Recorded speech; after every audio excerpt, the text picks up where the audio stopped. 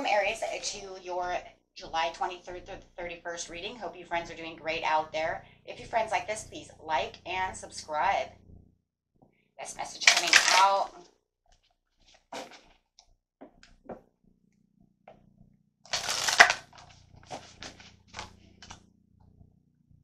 Akashic Records, clearing old stories, releasing past lives, and freedom.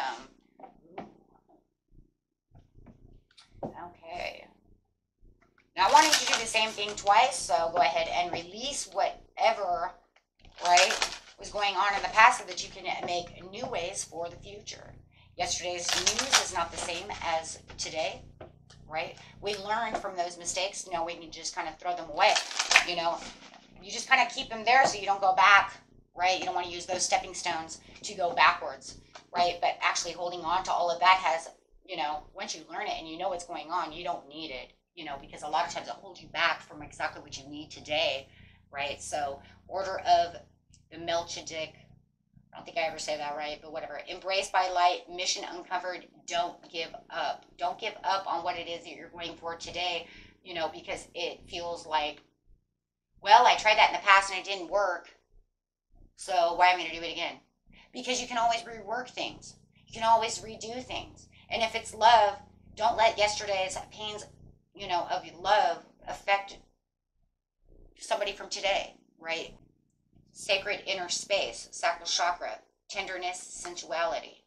You know, becoming the lotus flower. Go ahead and open yourself up to the tenderness. Akashic Stargate, aligned with the purpose, crossroads, no wrong path. Whoa, you're on a path that's on no wrong path. So if you feel like the path that you're on, you know, is the wrong path, that Spirit is letting you know there is no wrong path. You're on the right path. Having the inner discovery, finding sacredness, you are what you seek. Wow. Okay. Having the mental clarity, your clarity, you know, having the clarity and the clear mind to understand what's going on within the situation. And karmic board clearing. Energetic clearing, rewrite your story. Whoa. Live your truth. You're holding on to karmic things that happened in the past that is no longer needed. You need to rewrite your story. They're saying release the past stories so that you can bring in new stories. Rewrite it. Make it different. Okay, so it's kind of like I was an alcoholic, but doesn't mean you have to be an alcoholic forever, right? And I didn't get anywhere. I didn't do anything, and I was this and I was that. No, you know what? I decided one day I was going to wake up and say, I don't want to do that anymore. I'm going to rewrite my own story. I'm going to be this other person.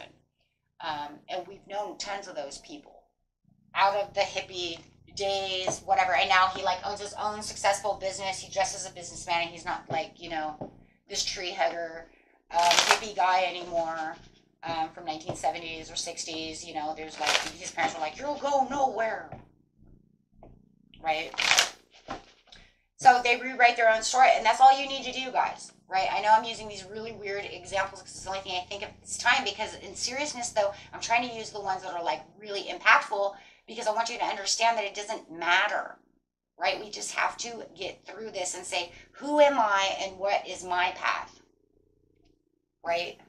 Who am I going to be? What am I going to do? Right? And this is going to get you ambitionally driven to succeed. As soon as you start really thinking about, you know what, I think I will start, you know, doing this and that. Because, you know what, I do want to better myself in this area. I do want love in this area, however it is. And then you'll realize that by defending the beliefs of you rewriting your story and saying, you know what, you're right, I don't want to go out as this piece of my life. I want to go out as a kaboom, right? And really going that way, because right now it just feels like you have despair and lack of faith.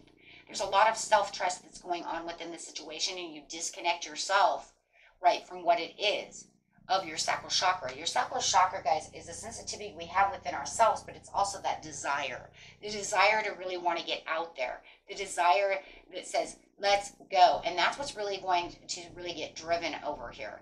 So any discouragement that you have within this situation, just kind of look at yourself and say, you know what? No, I'm the star of the show. You know what? If they can do it, I can do it. And a lot of times that is the thing too. We see people do things that maybe they should never have done, but you know you can do it too. You know, there's no wrong path. The only crossroad that you have is what you're aligned with your own self. Otherwise, there's lots of purpose out there. We all have talents in many, many areas. Just because you say, oh, she was born to be a teacher. Yeah, well, she was born to be a teacher. She was born to be the president. She was born to be the history, person. She was born to be an architect. She probably could draw, so maybe she was even, born to paint. We have many, many, many different talents. We're not just made for one thing, different purposes. But this is where you really have to build your self-confidence. Don't be selfish towards yourself, because you can rewrite your own story and live within your own truth. And, be careful too, because there could be a lot of jealousy around you as well, which is really weird. I don't know where the hell that's coming from, but I do see that. Somebody's already jealous of what you're kind of doing anyways. That's for somebody. I don't know. I know. I just got the confusion. Don't let that confuse you, because it kind of confused me. Yes, thank you, sir, yeah, and that was kind of confusing. Maybe that was because you guys some of you have already started rewriting your story, and so you already got somebody jealous. Why are you coming up so much? That can also be a possibility, because time is fluid, right? Yeah, I see this moody person around you guys. I don't know what's going on with that. And that's jealousy again. So I think for some of you who already started, you're rewriting your story. You're already coming up.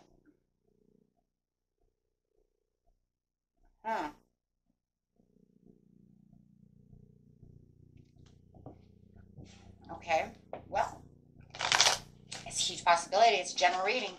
It's not a personal reading.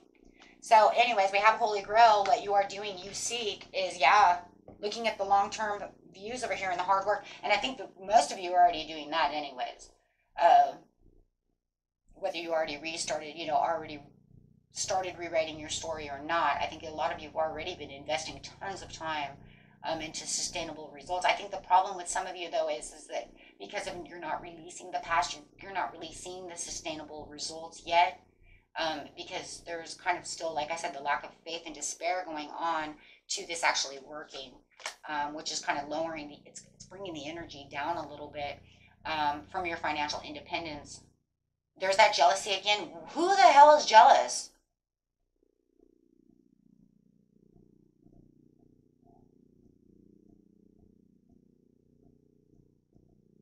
Somebody is definitely jealous of you for some reason.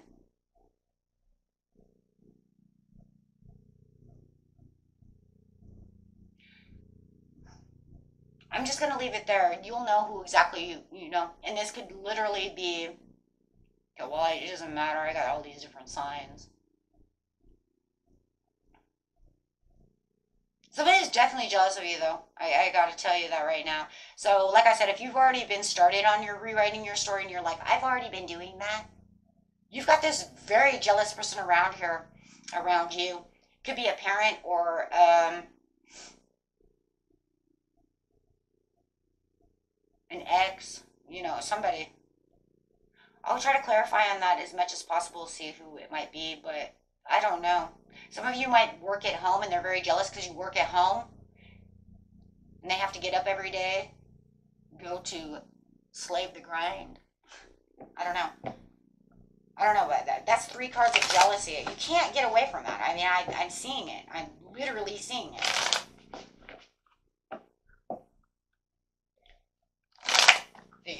Like I said, you're already rewriting it for a lot of you.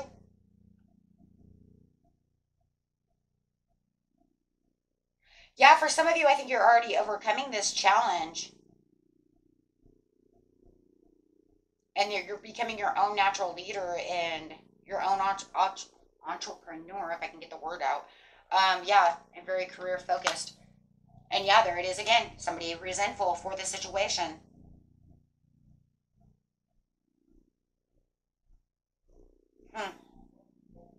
So if you guys know that's you, you know who you are. Yeah, that's crazy. Yeah, you're like already on your way there. For others of you, this is just where Spirit says this is where you really need to be, right? Don't live in the past. Continue to move on into the future.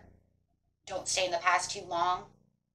Just stay there enough to reminisce for the happy childhood, the happy memories, the happy this, the happy that, you know, but don't linger too much in the past, especially when it comes to past things that were holding you back.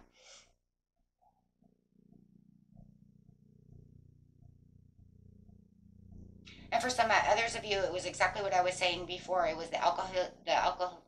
Oh my gosh, now I can't speak. Who is? I don't know. And somebody doesn't want to speak to you about the situation either. My throat chakra just all of a sudden, because it's funny over here, because ever since I get this card out, it's almost like they want to come and have the desire to reconcile with you, but they don't want to speak about it. So they're keeping their mouth shut because they're just really jealous about the situation. So instead of making any kind of amends with you, they just rather shut up and just sit over there and be jealous. Anyways, closed throat chakra. Anyways, for others of you, it was exactly what I was talking about before. Releasing the past.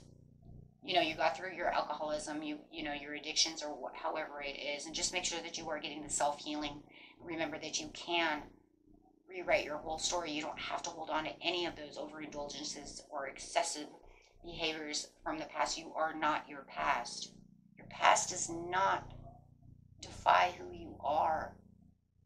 It was just a stepping stone and a learning process that everybody in the world goes through something shitty. But it doesn't defy who you are in the future or the present. So do not allow that to hold you back from feeling like, you know, you can be somebody amazing. Because no matter what, you are the King of Wands. You are the leader. You have what it takes to get to where you need to be. We all have our own story, but we don't have to live by that story. We don't have to be that person. We can move on from that unless you want to be that person today. You see what I'm saying? But you guys know what I'm talking about. You don't have to be in the past and say, well, because in the past I did this and I did that, so I don't know, they only see me this way. Don't see yourself like that. You're young. We all do things. Don't let those things hold you back from being who you want to be or who you are. That's what makes us human. Right? That's, yes, thank you, the growth and the abundance, the development of just being here on earth. That's who we are. You know?